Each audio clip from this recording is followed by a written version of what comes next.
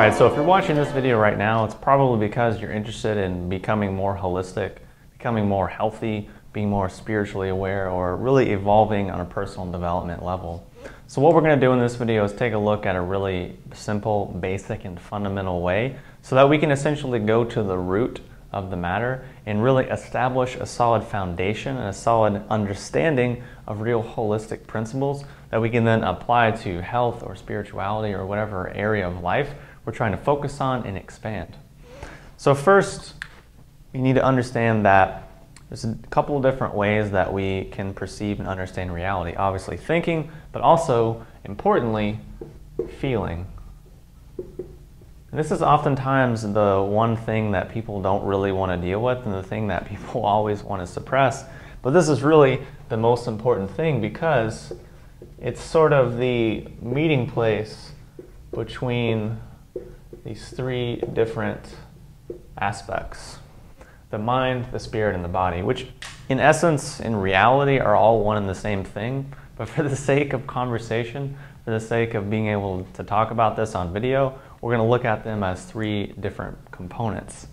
So basically, these are all feeding in and contributing to our overall state of feeling, right? Well, what happens when this becomes pain? What does that mean and what is that indicating?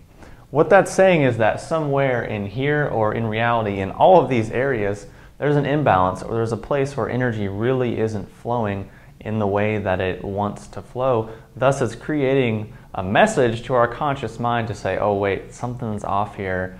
Something, needs to be shifted or adjusted in one of these aspects, whether it's our diet or exercise or our meditation program, our relationships or our job or our mental programming. Any of these different areas, there could be a shift that needs to be made.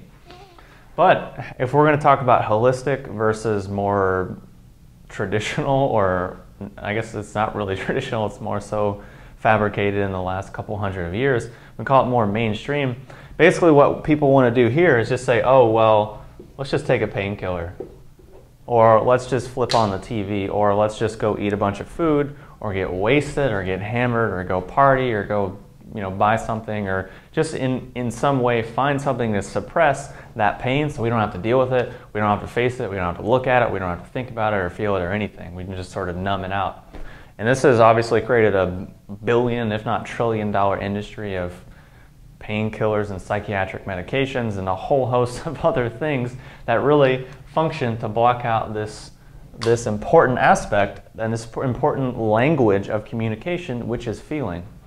So then that's more of the mainstream approach. But if we're interested in holistic health, holistic living, then our approach should be, as soon as that pain starts to creep up, we say, okay, what's going on here?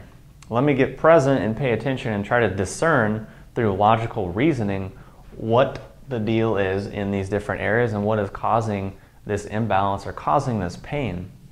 And let me deal with it now before it becomes something big. Whereas the more mainstream approach, it says, oh, it's just all in your head, who cares?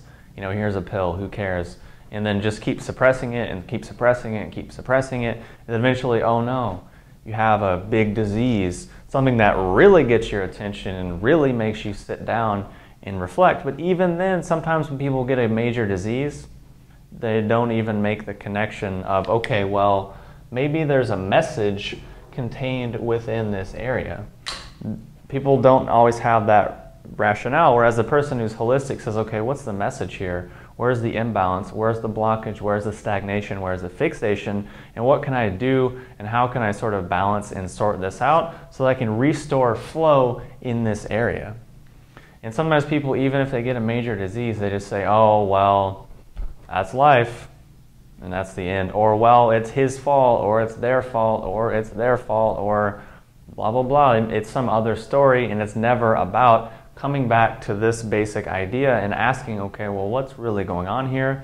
What's the story? What is the message that these feelings are trying to give me?